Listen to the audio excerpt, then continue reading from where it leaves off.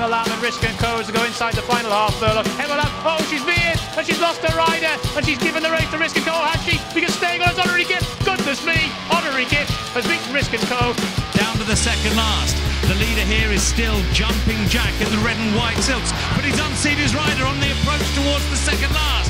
Jumping Jack, he's still not going to be able to win a race. Outside of Marta and then Lofgren at the second last, he's gone! Oh, he didn't deserve to do that. Sirius Merivia out of the contest and David Bass had nowhere to go but the floor. There's Rails, they're over. Chuckmeister makes a mistake and has goal. But what a recovery.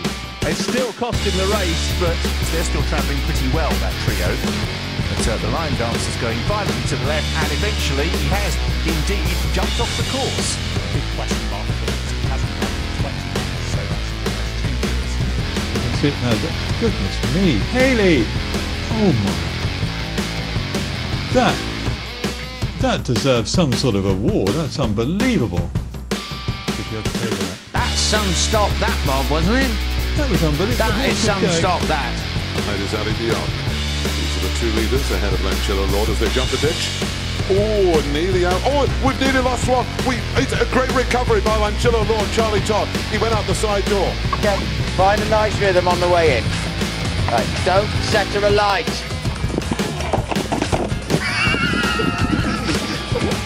Right. Previous race at Ripon, which was a bloodless success for Too Good to Duterre.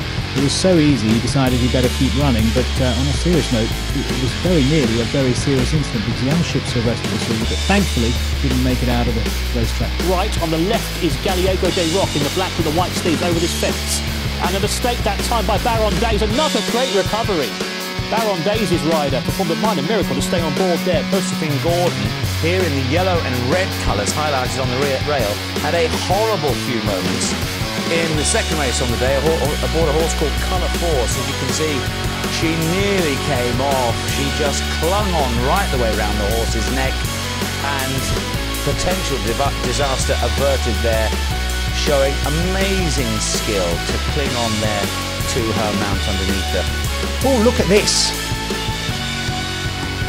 Now, one of our politicians was recently in trouble for describing somebody as a herbivore, which is a perfectly legitimate thing to be. I'm not sure if Whip Nene is a herbivore though. It looked like a carnivore there, Whip Nene, going for trying to take a chunk out of City Dreamer. So Kieran O'Neill got 2 days. I think the horse should have got a couple of days. Should be trying to take a chunk out of poor old City Dreamer there. So